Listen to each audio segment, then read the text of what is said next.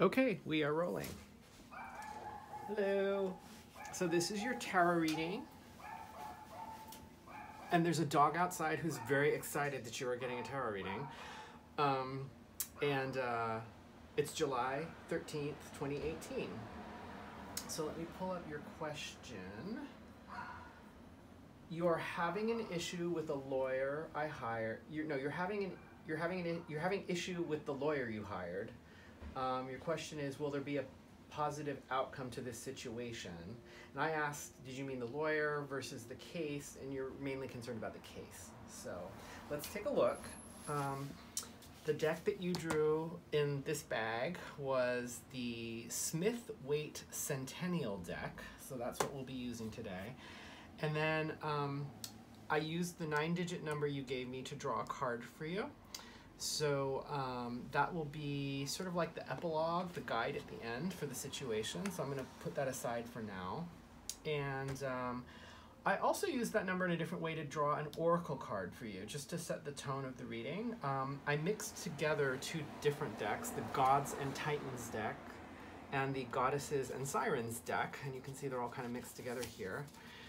So let's take a look at what this is. So you got Typhon, anger and rage. So I don't know if that's you, if that's the lawyer, or if this is what the case is about, but that seems to be the energy of the reading, anger and rage. Not so fun. Okay, so I'm going to draw 3 cards for the situation.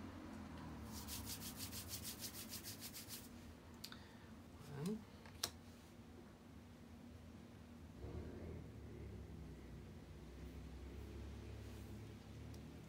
2, 3. Okay. And let's see what's happening here. Okay. This is odd. Okay. This is really odd. All right, so this is my second tarot reading of the day, and the same card, these 2 cards came up in the previous one. And I should say, the number that I used to draw this card, the number you gave me turned into 45, so I counted through the cards to pick the 45th one out of the deck, and actually the same deck, the same person before you gave me a completely different number, but it also resolved to 45. So this is the second time 45 has come up today. And now I've got very similar cards. Kind of weird. But I guess that's tarot.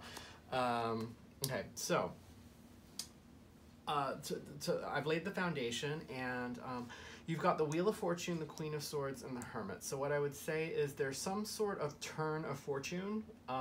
And I should say, actually, these are all pretty big cards. This is a major arcana. This is a major arcana. There's 22 of those in the deck out of 78, and you've got 2 of them already in the foundation.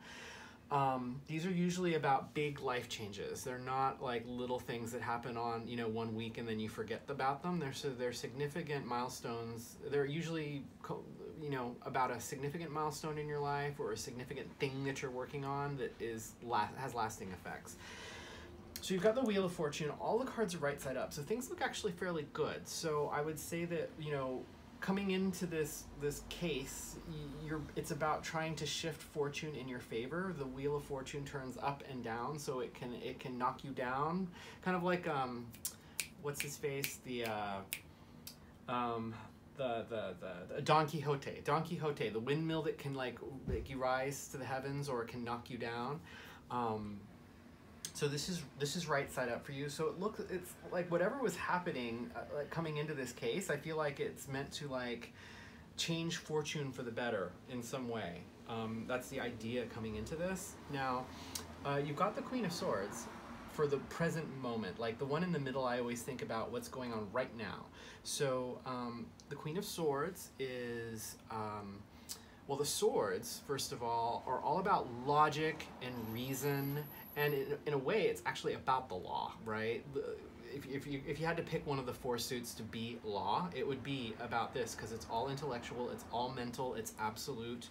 An excess of sword energy would be like anxiety, depression, when your thoughts are just out of control.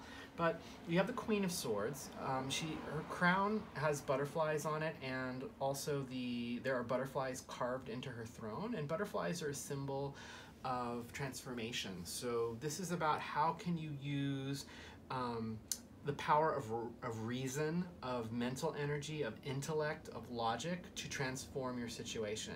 And the way you do that, you would do that as a queen would do that. Now, queens versus kings. A king is authoritative, is demanding, it has masculine energy. A queen has feminine energy. So if a queen is going to do this in either a more passive way, meaning coming back from the situation, taking everything in, and then making strategic decisions without being in people's space. Or another way you could do it is that it would be done in a more nurturing style. Not in someone's face, but how can you use force, but in a nurturing way to change or get the outcome that you want in the current situation. Now the hermit, not knowing what the case is about or whatever, this could go in a number of ways. So the hermit found what he was seeking. So I think, like, you know, ultimately, so hermits, you know, they go off, they meditate, they spend time alone because they're looking for some sort of enlightenment. So there's a star in the lantern that he's carrying, which symbolizes, you know, what he was seeking from a spiritual enlightenment perspective. Now that spiritual enlightenment, it's in the lantern. It's not in him. So he still has more work to do, but he did find it. So to me, the hermit bodes well for you. One of the other aspects of the hermit, of course, is that there is a oneness here. There is there can be a solitariness. So that whether or not you think of solitude in a good way or loneliness in a bad way, that seems to be on the horizon as well. But positively, though, you know, he got what he needed. So I think just from a fundamental perspective, the immediate future is looking good for you. Now let me pull a card, because you phrased it kind of weirdly, so I'm going to pull a card for the lawyer and the case as well. So let's look at the energy of the lawyer right now. Okay, the lawyer. And let's look at the energy of the case.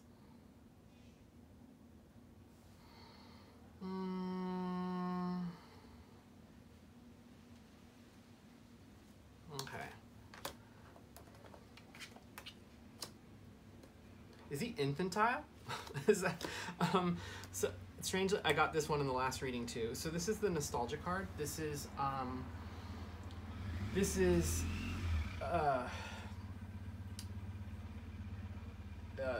well, I'll just describe it. It's a boy and a girl, and in the foreground, it's a boy giving a girl a cup filled with flowers. It's a very sweet image, and it's usually thought about as nostalgic, because most people who are doing tarot readings are not children anymore. So it's something that happened kind of in the distant past, where there was definitely a kindness, and if you look at the background, though, there's a man here carrying a spear. So real life is still going on, right? But for some reason, in the forefront of the scene here, there's this sort of childlike nostalgia. Now, to get this for a lawyer, the way I would interpret this is that, you know, does he have his head in the clouds, or is he kind of like not in touch with reality? Like the guy with the spear, reality-wise right now, there is a man with a spear, there is a war being fought, because why else would he be carrying a spear? So things are happening in the adult world. So that's why I kind of said, is he infantile? Like, is there something like, is he not in touch with what's happening in the real world, like right now, and he's just kind of like wearing rose-colored glasses, or just kind of out of it? I don't know. That's kind of a weird, like, because when you think lawyer, you don't think the Six of Cups.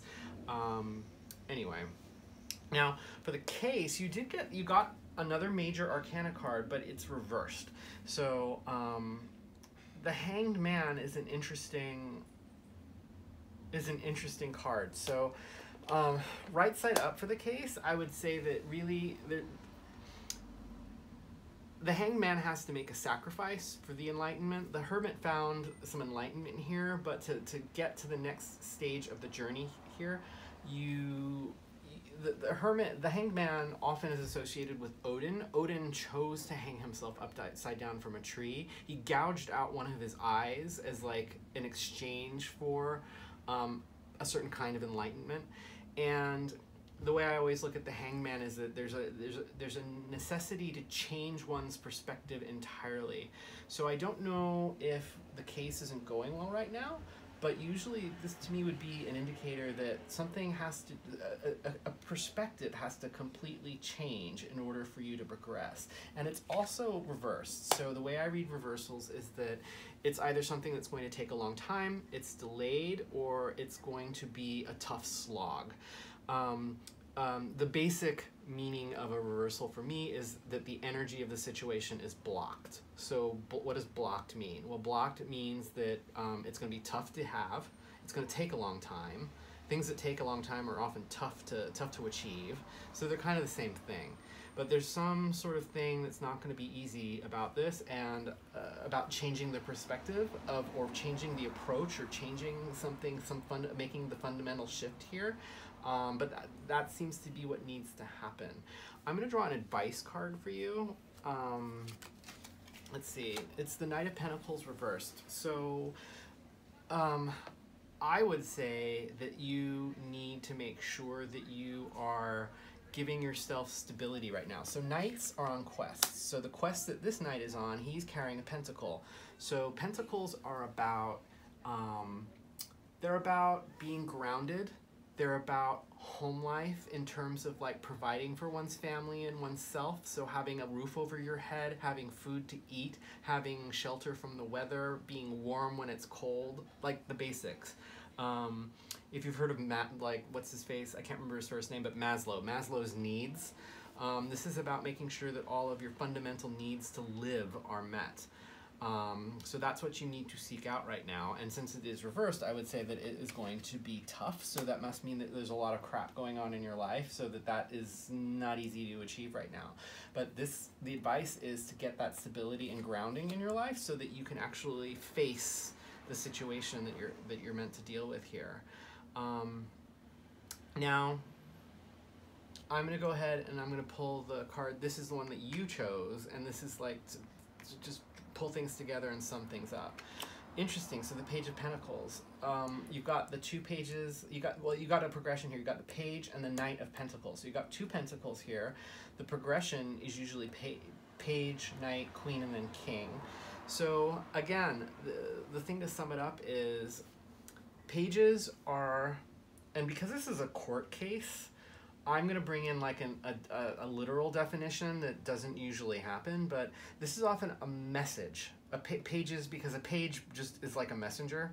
So one aspect of this thing tying together everything together is that you are going to receive a message or communication, an envelope full of documents or something on the level of the things in your life that are giving you stability. So your home, your savings, right? The money that you use to feed yourself and to put the roof over your head, whatever is basically the pragmatic things in life, food, shelter, etc. There could be a message here for you that you're going to receive. Or more simply, the definition that usually I use for the pages is that pages, when you compare them to the knights and the queens and the kings, they're beginners, they're the debutantes. So maybe you don't have a way to feel grounded yet. Maybe this is not something you do. Like you need to seek it out, but it's not something you've had to do in the past. Maybe you've never had to put a roof over your own head before. Maybe you've had help via your relationship, or someone else was taking care of this for you. Or it could just be dealing with keeping yourself grounded, from a meditation perspective, like grounded in that way, or feeling safe. But I'd say there's something about safety, security, the pragmatics around that, roof over your head, food, that area of your life right now, where you need to make a start to make sure that is taken care of. Either that, or there could be some sort of message, and I'm bringing that up mainly because there's a lot of documents and stuff that happen in court cases, or things get revealed, or messages are sent and stuff like that. So one of those two aspects, and as far as I know, it could be both. The tarot kind of works that way. Is there anything else? The question was so short. I think I'll leave it there. I think that's about all the information I can draw from these cards, and without knowing more details, I don't think I want to pull more. So I hope this was useful to you, and I hope everything works out for you, and take care.